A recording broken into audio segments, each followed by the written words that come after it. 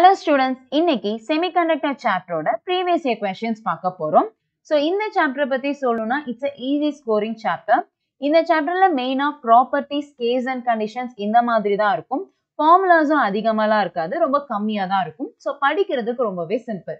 And also usually இந்த chapterல இருந்து 2 question தான் கேட்பாங்க. But last year 3 questions கேட்டிருக்காங்க.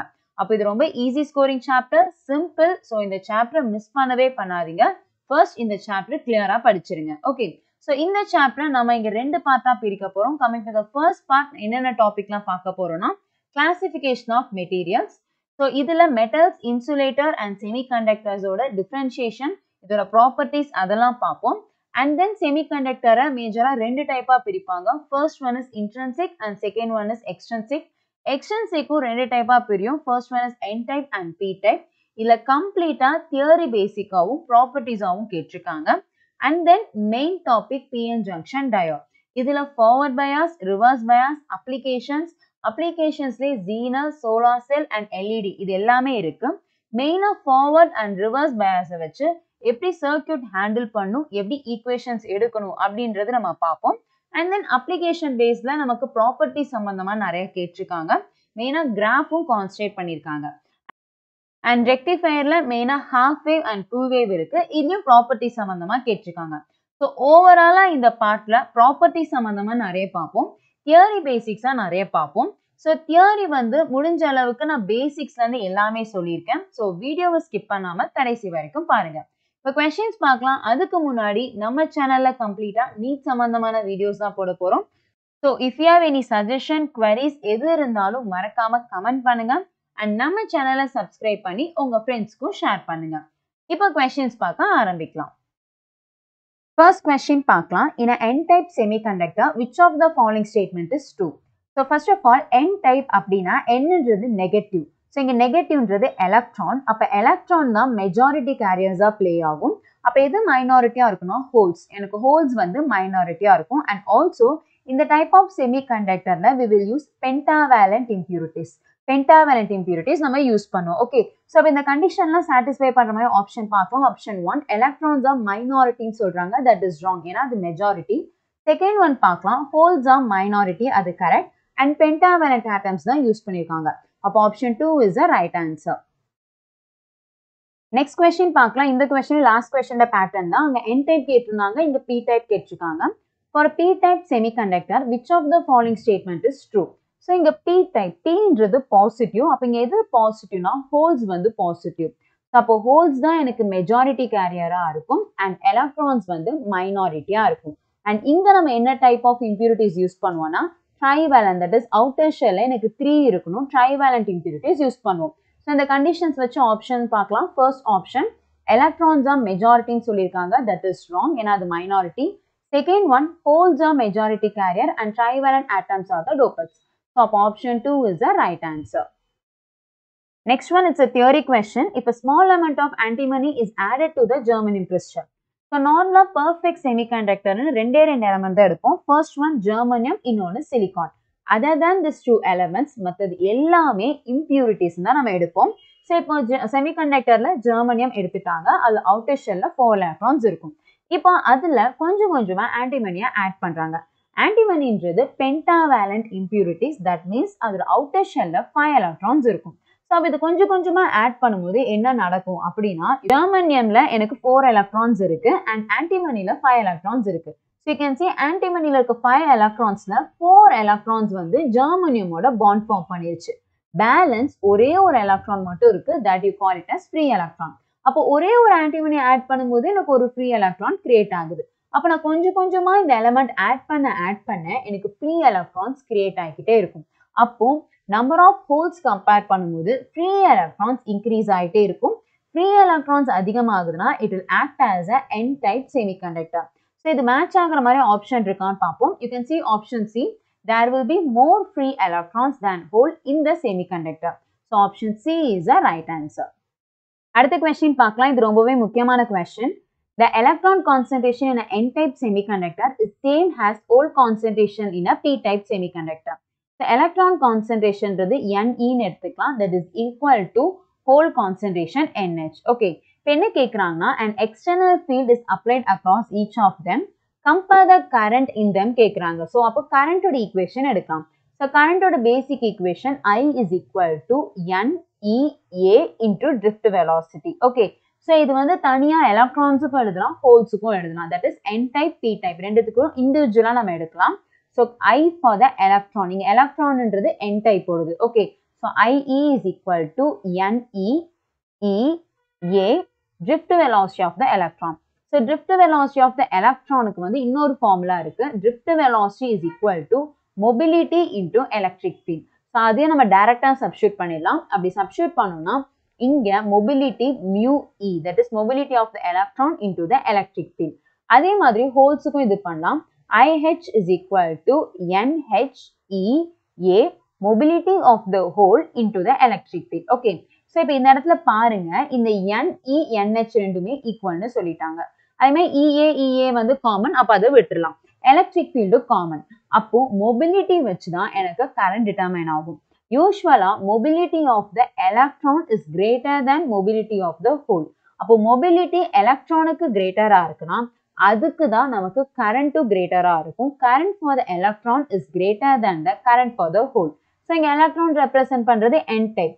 So current for the N type is greater than the current for the P type because hole into the P type. So we check the option. Option 3 is the right answer. Next question, this is theory and mukyamana question. Carbon and silicon both have same lattice structure having 4 bonding electron in each. However, carbon is an insulator whereas silicon is an intrinsic semiconductor. This is because so இங்க என்ன கேக்குறாங்கன்னா carbon and silicon ரெண்டுத்துக்குமே 4 bonding electrons இருக்கு. But carbon is an insulator, silicon is a semiconductor. இது எப்படி பாசிபிள்னு தான் கேக்குறாங்க. So இது அப்படியே கெமிஸ்ட்ரி ரிலேட்டட் தான். சப்போஸ் இந்த ரெண்டு எலமெண்ட்டுக்கும் electronic configuration எழுதுறோம்னா that is 1s2 2s2 எழுதுவோம் இல்லையா. ஸோ அந்த மாதிரி எலக்ட்ரானிக் கான்ஃபிகரேஷன் எழுதும்போது கார்பன் செகண்ட் ஆர்பிட்லேயே முடிஞ்சிடும். தட் இஸ் 2s 2pலேயே அது வந்து கம்ப்ளீட் ஆகும். So it lies in a second orbit. அதே கமிங் டு த சிலிகான் அது வந்து 3s 3p that is third ஆர்பிட்ல தான் அது வந்து முடியும். ஸோ அப்போ சிலிகான் தேர்ட் ஆர்பிட்ல இருக்கு, அதனால தான் அது செமிகண்டக்டர். அதே கார்பன்ன்றது நமக்கு செகண்ட் ஆர்பிட்லேயே முடிஞ்சிருது, அதனால தான் அது இன்சுலேட்டர். ஸோ இது கொஞ்சம் கெமிஸ்ட்ரி ரிலேட்டடா கேட்டிருக்கா தியரி கொஸ்டின் தான். Option 3 is a right answer. அடுத்த கொஸ்டின் PN ஜங்ஷன் டயோட்ல இருந்து கேட்டிருக்காங்க. The increase in width of the depletion region in a PN junction diode is due to. So width of the depletion region எப்போ increase ஆகும்னு கேட்குறாங்க.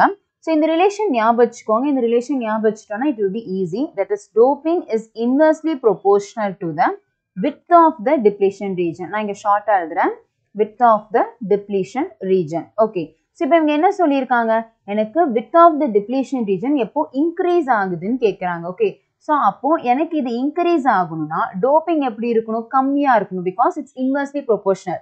அப்போ எந்த ப்ராசஸ்ல doping கம்மியாக இருக்கும் அப்படின்னா ரிவர்ஸ் பயாஸ்ல தான் டோப்பிங் ரொம்ப ரொம்ப கம்மியாக இருக்கும். அண்ட் அந்த இடத்துல தான் நமக்கு என்ன ஆகும், with of the depletion region அதிகமாக இருக்கும். அப்போ answer option 1 is a right answer, reverse bias only. We'll see the next question. In a PN junction diode, change in temperature due to heating. So PN junction diode எடுத்துக்கிறாங்க, அதை heat பண்றாங்க. அப்போ temperature change ஆகும்போது என்ன நடக்கும்னு கேட்குறாங்க. So first of all நம்ம temperature increase பண்ணும்போது with respect to that resistance change ஆகும்.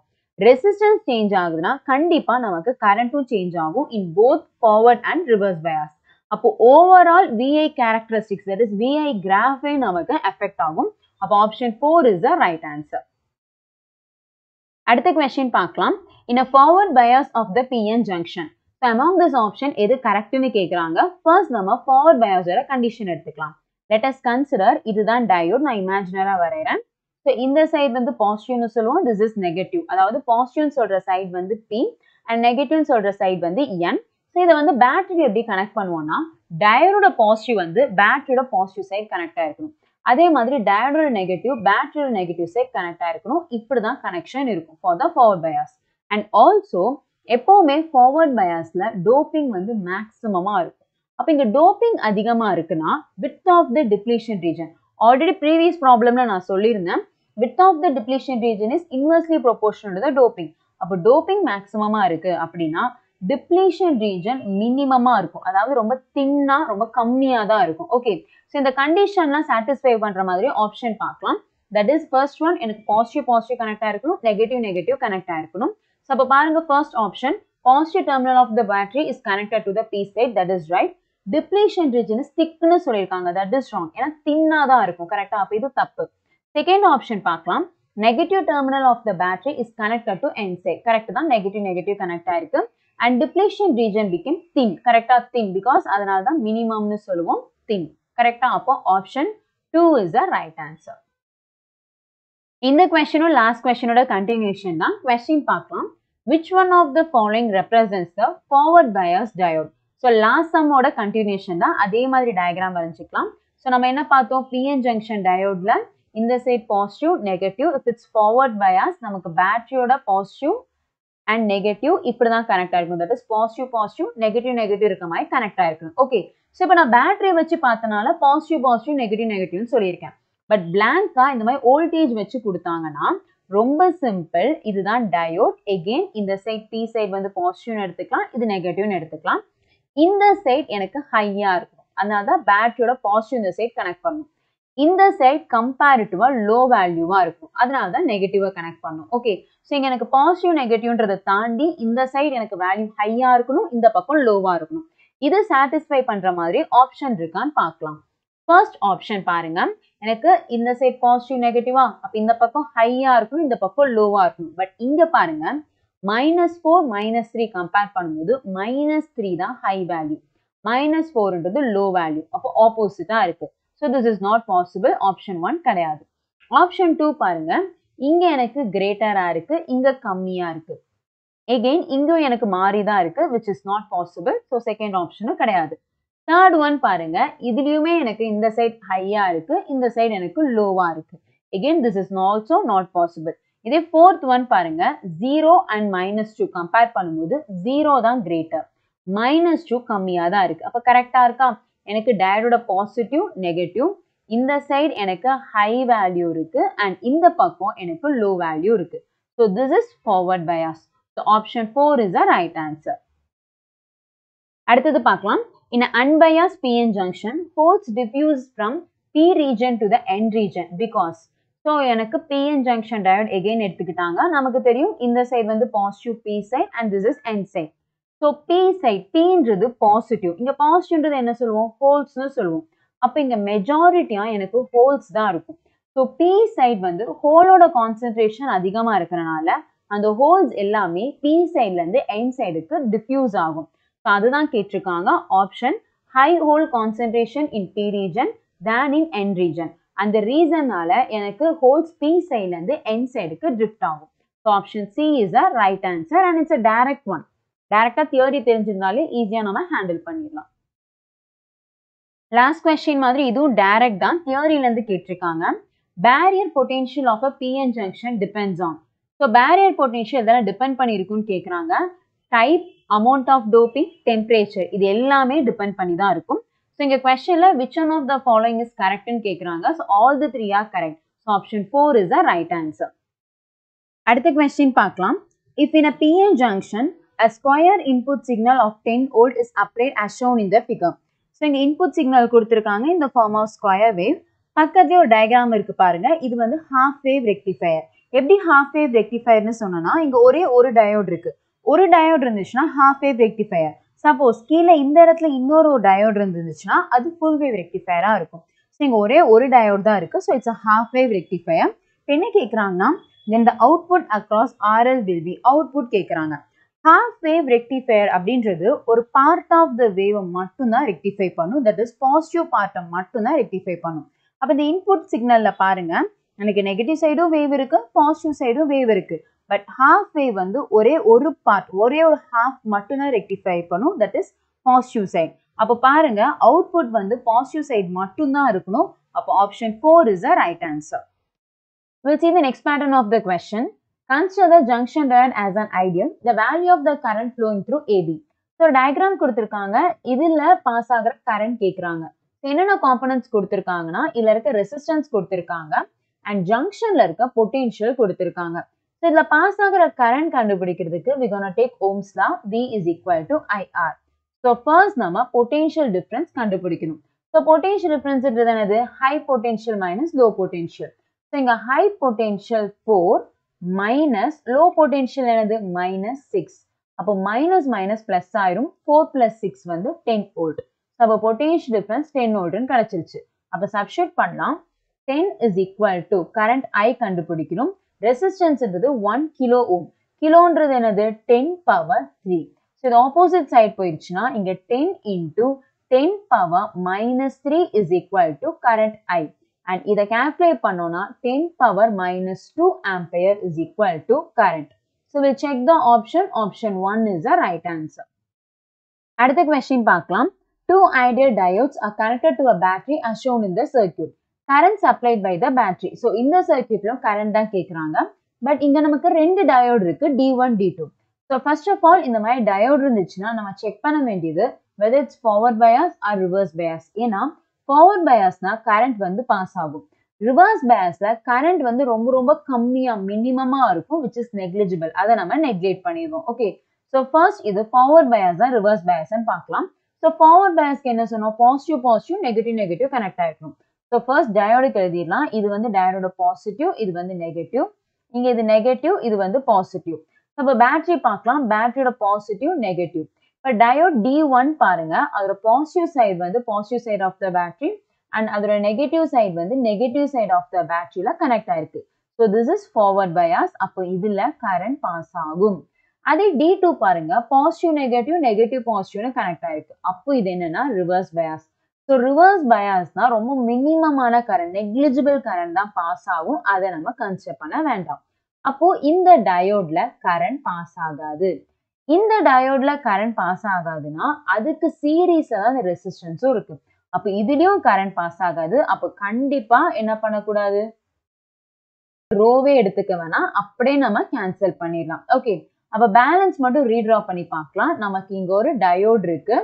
அதுக்கப்புறமேட்டு பக்கத்துலயே ஒரு resistance of 10 ohm connected to a battery of voltage 5 volt. அவ்வளவுதான், நம்ம ரீட்ரா பண்ணியாச்சு. இப்போ சர்க்யூட் பாருங்க கரெக்டா இருக்கான்னு. இது positive negative, டயோட positive, டயோட negative. So positive positive negative negative connect ஆயிருக்கு. ஓகே. ஸோ இதுல பாஸ் ஆகிற கரண்ட் கேட்குறாங்க. நமக்கு இதுல இருக்க ரெசிஸ்டன்ஸ் வந்து 10 ohm and voltage வந்து 5 volt. So we can take Ohm's law. V is equal to IR. So இங்க V என்னன்னு கொடுத்திருக்காங்க, that is 5 volt. So substitute பண்ணுவோம். 5 is equal to I. R என்றது 10. So இந்த சைடு கொண்டு வந்துடலாம் by 10. அப்ப cancel பண்ணோம்னா 1/2 is equal to current I. So 1/2 என்றது 0.5 ampere. Okay, we'll check the option. Option 4 is the right answer. அடுத்த question பார்க்கலாம். In the given figure, diode D is connected to an external resistor R is equal to 100 ohm and an EMF of 3.5 volt. If the barrier potential derived across that diode is 0.5 volt, current in the circuit will be. So again, in the circuit current தான் கேட்குறாங்க. So இங்கே என்ன சொல்லியிருக்காங்கன்னா, எனக்கு ஒரு diode இருக்கு, அதோட barrier potential வந்து 0.5 வோல்ட்னு சொல்றாங்க. அப்போ இந்த டயோட் வந்து 0.5 வோல்ட் எடுத்துக்கும். அப்போ டோட்டலா பேட்டரியோட பொட்டென்ஷியல் டிஃபரன்ஸ் 3.5 வோல்ட். அதுல 0.5 வோல்ட் டயோட் எடுத்துக்கிச்சு. அப்போ பேலன்ஸ் வோல்டேஜ் வந்து ரெசிஸ்டன்ஸ்க்கு தான் போகும், தட் இஸ் 3 வோல்ட். அப்போ அக்ராஸ் ரெசிஸ்டன்ஸோட வேல்யூ வந்து R is equal to 100 ohmனு கொடுத்திருக்காங்க. அண்ட் இப்போ அதோட பொட்டென்ஷியல் டிஃபரன்ஸ் V வந்து 3 வோல்ட்னு கண்டுபிடிச்சிருக்கோம். அப்போ அதுல பாஸ் ஆகிற கரண்ட் பார்க்கலாமா?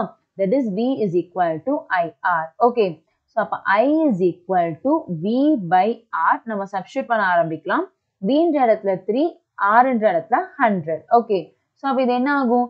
3 into 10 power minus 2 ampere வரும். You can write it as 30 into 10 power minus 3 ampere. நான் இங்க 10 power minus 3 எடுக்கிறேன்னா, because you can see the options எல்லாத்துலயுமே மில்லி இருக்கு. அதனால தான் 10 power minus 3 எடுத்திருக்கேன். So you can write it as 30 milliampere. We'll check the option. Option 1 is the right answer. And next question பார்க்கலாம். The given circuit has two ideal diodes connected as shown in the figure below. The current flowing through the resistance R1. So இது last question ஓட pattern தான், but கொஞ்சம் diagram different இருக்கு. So first again அதே மாதிரி என்னென்ன டயோட்லாம் forward and reverse னு பார்த்துடலாம். First battery polarity இங்க எனக்கு positive negative இருக்கு and diode negative and positive. So for D1 இது எனக்கு positive இது negative. Okay. இப்போ D1 பாருங்க எனக்கு positive negative and negative positive connect ஆயிருக்கு. அப்போ இது reverse bias. அப்போ இதுல current pass ஆகாது. அப்போ இது நம்ம neglect பண்ணிடலாம். இப்போ இந்த diode D1ல current pass ஆகலனா இங்க 3 ohm resistance-லயும் current pass ஆகாது. அப்போ இதையும் விட்டுறலாம். Okay. Next diode D2 பாருங்க. D2 வந்து positive positive connect ஆயிருக்கு, negative negative connect ஆயிருக்கு. அப்போ இது forward bias. So forward bias na maximum current flow ஆகும். So அப்ப இந்த diagram நான் அப்படியே redraw பண்ண போறேன். இங்க பாருங்க. So நான் imaginary தான் வரையறேன். You have a 10 volt battery and மேல உங்களுக்கு ஒரு resistance இருக்கு, that is 2 ohm. அதுக்கு அப்புறம் இந்த ரோவை நம்ம neglect பண்ணிட்டோமா? இப்போ balance நமக்கு என்ன இருக்கு? இங்க diode D2 இருக்கு. So அது வரைஞ்சிக்கலாம். diode D2. அதுக்கு அப்புறம் ஒரு resistance இருக்கு, again 2 ohm. அதுக்கு அப்புறம் circuit நம்ம க்ளோஸ் பண்ணிடலாம். Okay. So இப்போ பாருங்க நமக்கு இப்போ இந்த 2 ohm and 2 ohm வந்து சீரிஸ்ல தான் இருக்கு. கரெக்ட்டா? ஏன்னா சேம் ஒரே வயர்ல கனெக்ட் ஆன மாதிரி தான் இருக்கு. அப்ப ரெண்டும் சீரிஸ்ல இருக்குன்னா we can find the effective resistance, that is RS is equal to R1 plus R2. So அப்ப என்ன வரும்? 2 plus 2 that will give 4 ohm. So effective resistance 4 ohm னு கிடைச்சிருச்சு. And voltage கொடுத்துட்டாங்க 10 volt. We have to find the current. So current கண்டுபிடிக்கிறதுக்கு we take ohms தான். V is equal to IR. V ன்ற இடத்துல 10 னு கொடுத்திருக்காங்க. நம்ம I கண்டுபிடிக்கணும். R ன்றது 4. So 4 இந்த சைடு கொண்டு வந்துட்டானா 10 by 4 வந்து 5 by 2. That will give 2.5 ampere. That is equal to current. That is net current. Okay, இப்ப current ஓட வேல்யூ கிடைச்சிருச்சு. இவங்க என்ன கேக்குறாங்க? Current through the resistance R1 கேக்குறாங்க. That is 2 ohm. இங்க என்னன்னா இந்த சர்க்யூட் வந்து சீரிஸ்ல கனெக்ட் ஆயிருக்கு. நார்மலா சீரிஸ்ல கரண்ட் பாசேஜ் வந்து சேவ்னு சொல்லுவோம். அப்ப எனக்கு பேட்டரியில இருந்து வெளியே வர கரண்ட் வந்து 2.5 ஆம்பியர். அந்த 2.5 ஆம்பியர் தான் எல்லா காம்பனன்ட்ஸ்லயும் பாஸ் ஆகும், இன்க்ளூடிங் ரெசிஸ்டன்ஸ் R1. அப்போ நமக்கு ஆன்சர் கரண்ட் வந்து 2.5 ampere. We'll check the option. Option 1 is the right answer. Next, it's a theory question. Consider the following statement A and B and identify the correct answer. So statement A பார்க்கலாம். Statement A, Zener diode is connected in reverse bias when used as a voltage regulator. Zener diode எப்போவுமே நம்ம reverse bias தான் connect பண்ணுவோம் and also it is used as a voltage regulator. அப்போ statement A வந்து கரெக்டா தான் இருக்கு. That's a right statement. அதே second statement பாருங்க. Potential barrier of PN junction lies between 0.1 volt to 0.3 volt. So this is wrong. ஏன்னா எப்போவுமே potential barrier for the Zener diode around 0.7 volt கிட்ட தான் இருக்கும். இங்க வந்து 0.1 to 0.3 சொல்றாங்க. That is wrong. அப்போ statement B வந்து wrong. So check the option. A வந்து correct, B வந்து incorrect. So option 4 is the right answer. A is correct and B is incorrect. அடுத்த question இதுவும் theory question தான். The given graph represents VI characteristics for a semiconductor device. So இந்த graph எந்த semiconductor னு first நமக்கு தெரியணும். So நார்மலா நமக்கு Zener diode, photodiode, LED, solar cells இது எல்லாமே applications of semiconductorல வரும். அது once read பண்ணியிருந்தாலே இது ஈஸியா ஆன்சர் பண்ணிடலாம். Because this is a graph of a solar cell and also இந்த point Aன்றது open circuit voltage. Okay. அதே மாதிரி இந்த point B அப்படின்றது short circuit. So இது டைரக்டா ப்ராப்பர்ட்டிஸ்லயே இருக்கும். So நீங்க once read பண்ணியிருந்தாலே டைரக்டா தெரிஞ்சிருக்கும். அப்ப டைரக்டாவே ஆன்சர் சொல்லிடலாம். இது VI characteristics for the solar cell and point Aன்றது open circuit and point Bன்றது short circuit. So option 1 is the right answer. இந்த question ரொம்பவே சிம்பிளான question. இங்க energy gap கொடுத்திருக்காங்க. That is 1.9 electron volt. The wavelength of light emitted will be equal to. So இந்த pattern already dual natureல நம்ம பார்த்திருக்கோம். So நீங்க previous video பார்த்திருந்தீங்கன்னா தெரிஞ்சிருக்கும். இந்த question-அ நம்ம வந்து long-ஆவும் substitute பண்ணலாம் or else short-ஆன method use பண்ணலாம். So நான் இங்க வந்து short method use பண்ணி தான் போட போறேன். எப்படின்னா நமக்கு basic formula E is equal to hc by lambda நமக்கு தெரியும். hcன்றது constant, E யோட value கொடுத்திருக்காங்க. We have to find the lambda. அப்ப lambdaன்றது hc by E. இங்க என்னன்னா hன்றது Planck's constant, Cன்றது velocity of light, அதோட value தெரியும். So அதை substitute பண்ணி நம்ம வந்து calculate பண்ணலாம். But it will take more time. அதுக்கு பதிலா ஷார்ட்டான மெத்தட் எப்படி யூஸ் பண்ணுவோம்னா எங்கெல்லாம் hc வருதோ அதுக்கு பதிலா instead of that you can substitute 12400 electron volt into Armstrong. So இதை substitute பண்ணோம்னா ஈஸியா நமக்கு ஆன்சர் கிடைச்சிரும். divide by energy value கொடுத்திருக்காங்களா? So 1.9 electron volt. இப்போ calculate பண்ணி பாருங்க. இங்க பாருங்க டைரக்டாவே EV cancel ஆயிருச்சு. So ஷார்ட்டா நமக்கு முடிஞ்சிரும். அப்போ balance lambda is equal to 12400 by 1.9 Armstrong. So இதை calculate பண்ணீங்கன்னா approximate 6540 Armstrong நமக்கு கிடைக்கும். So check the option. Optionல வந்து -26 தான் இருக்கு பவர்லாம், அது பாசிபிள் கிடையாது. கரெக்டா? அண்ட் ஆல்சோ இங்க ஆம்ஸ்ட்ராங்ல இருக்கு. ஆம்ஸ்ட்ராங்ன்றது என்னது? நமக்கு 10 பவர் -10. அப்போ 6540 into 10 பவர் -10 இருக்கு. இப்போ இங்க பாருங்க பவர்ல ஒன்னு நானோ இருக்கு, இன்னொன்னு 10 பவர் -11 இருக்கு. நம்ம நானோல ட்ரை பண்ணி பார்க்கலாம். தட் இஸ் 654 இங்க ஒரு 0வை கேன்சல் பண்ணோம்னா into 10 பவர் -9 மீட்டர்னு கிடைக்கும். So 10 power -9 என்னது? நானோவா? So you can write it as 654 nanometer. That is 654 nanometer. Option 2 is the right answer. Okay, இப்போ நம்ம வீடியோட எண்டுக்கு வந்துட்டோம். இந்த வீடியோ உங்களுக்கு பிடிச்சிருந்துச்சுன்னா லைக் பண்ணுங்க. If you have any suggestion or queries மறக்காம கமெண்ட் பண்ணுங்க. And நம்ம சேனலை சப்ஸ்கிரைப் பண்ணி பக்கத்துல இருக்க பெல் ஐகானை பிரஸ் பண்ணுங்க. Thank you students.